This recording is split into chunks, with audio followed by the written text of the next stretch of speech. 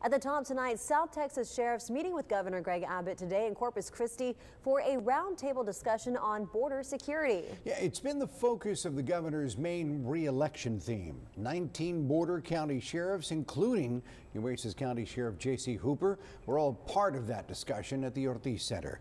Our Bill Churchwell was there, joins us now with details. Bill?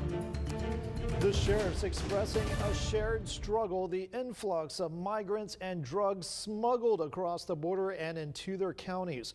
Nueces County Sheriff J.C. Hooper was there and spoke about how the deadly drug fentanyl has even been smuggled into his jail.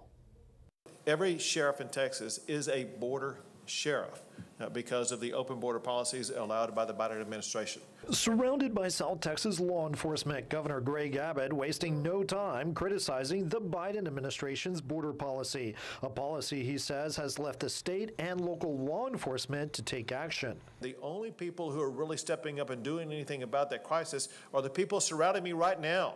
The governor highlighting a surge of illegal border crossings, the most ever, he says. He also focused on the deadly drug fentanyl being smuggled into the U.S. Just Texas DPS alone has seized enough fentanyl to kill every man, woman, and child in the entire United States of America. We first told you about the impact fentanyl is having on the coastal bend this week. A recent report from the Nueces County Medical Examiner's Office shows a dramatic increase in deaths, going from only 3 in 2019 to 31 just last year. It's hitting us right between the eyes. It's hitting home with our young people.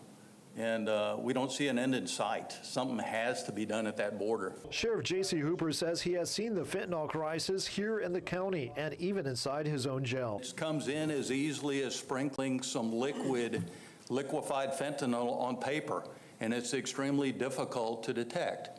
And so now we're spending money on technology to try to address that issue.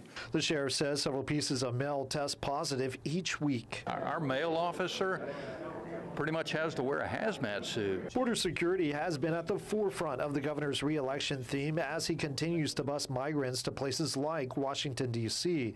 Recently, he classified drug cartels as terrorists. This as he pushes to make it a law to charge someone with murder if they knowingly provide fentanyl-laced drugs that lead to someone's death. In the United States Constitution, that says it's the federal government's responsibility to take care of this issue. Now, the governor's visit comes just days before early voting begins. While he repeatedly took jabs at the Biden administration, he did not talk about his Democratic challenger, Beto O'Rourke. Back to you. All right, Bill, thanks for that report.